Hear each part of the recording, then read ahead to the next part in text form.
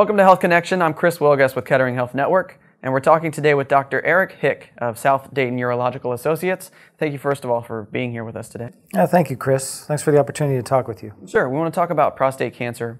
First, what is a prostate? All right, so the prostate is a gland in the males that's below the bladder and in front of the rectum. And it can cause some urination problems with an enlarged gland. And it can also lead to prostate cancer.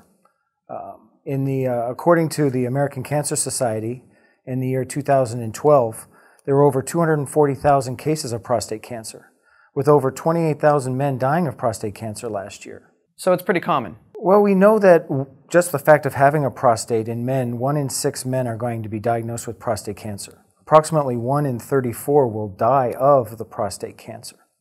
It is the #1 cancer diagnosis in men, and it is the #2 leading cause of cancer death in men. At what age should men start getting their prostates checked? The American Urological Association now recommends at age 40 if you have high risks, meaning a positive family history of prostate cancer, of African American ethnicity, or any other risk factors. And otherwise, we do it at 50 years old. The screening is annual, and it consists of a blood test called a PSA, which checks for prostate-specific antigen. It's a protein made by the prostate gland.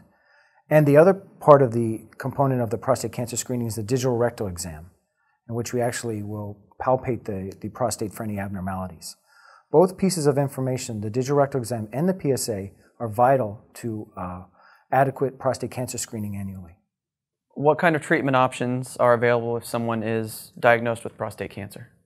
Well, with prostate cancer, there's many different options, and it runs the gamut from active surveillance through radiation therapies, surgery, and also cryotherapy and proton.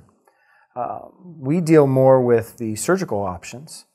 In the past, we did the radical prostatectomy in an open fashion with a larger incision. Now, with technology, we're able to do the robotic prostatectomy here at Kettering Hospital with many advantages, such as it's minimally invasive with a very small incisions. Then that corresponds to less hospital stay, less need for transfusion, lower blood loss, less pain. And also the technology allows us to be more precise with our surgery and to increase the rate of continence and erectile function in these men postoperatively. They also only require the catheter for a shorter period of time as they would in an open prostatectomy surgery.